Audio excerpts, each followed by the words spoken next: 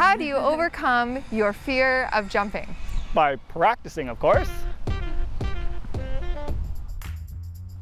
Hey, I'm Steve. And I'm Meg. Welcome to Hardtail Life. And today we're going to review the Ninja MTB Mach 1 portable jump ramp. So first of all, why would someone want a portable jump ramp? Well, maybe you live in a really flat area and there's no bike park around. Personally, I want to get more comfortable with being in the air with my bike so that when I'm out in the trails, I can do drops, I can do jumps with more comfort. Then that opens up more trails for me to enjoy. And it's an amazing workout. I can attest to this.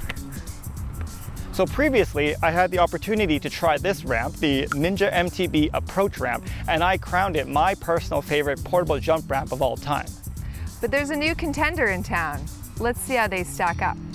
So the first we have is the Mach 1.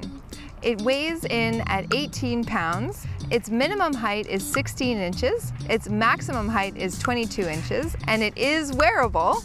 So the great thing about the Mach 1 is that it has a solid deck, which means that small wheels don't get stuck in it, like for a skateboard or a scooter. And then we have the approach, and it weighs in at 32 pounds. Its minimum height is 13 inches. Its maximum height is 24 inches. And yes, it is also wearable. The great thing about the approach is that it has a roll option, which is so great for beginners.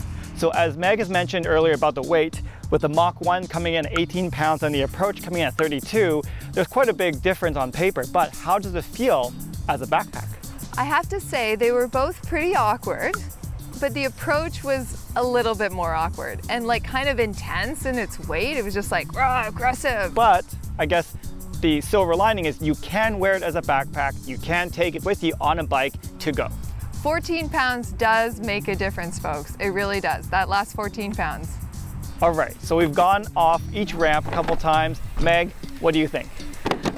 Okay, so the Mach 1 is a little bit narrower, a little bit more intimidating, but so portable and effortless. Well, I gotta say, with the approach, I mean, I'm just reminded again and again just how versatile it is. From a roll that is accessible to, I bet, some push bikes even, up until where it's high enough that it's like right up there on my comfort level. So there's basically no downside to the approach once it's set up. So there's one more important consideration. The Mach 1 currently is $425 and the approach is $575. So not a huge difference, but definitely there is a difference.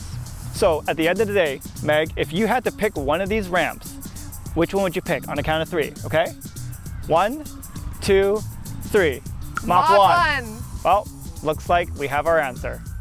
Anyways, if you're relatively new to mountain biking, but you love it and you want to do it all the time, then you've come to the right place. We're eager to ride all the trails and learn all the things. So please subscribe and follow along on our mountain biking adventures. Thanks for watching and see you in the trails. Oh man, these things make terrible seats. Oh, there's like a permanent line in my butt now. Yep. This lip thing, perfect for shooting off, not good for sitting. Oh. Okay, let's wrap it up. Okay.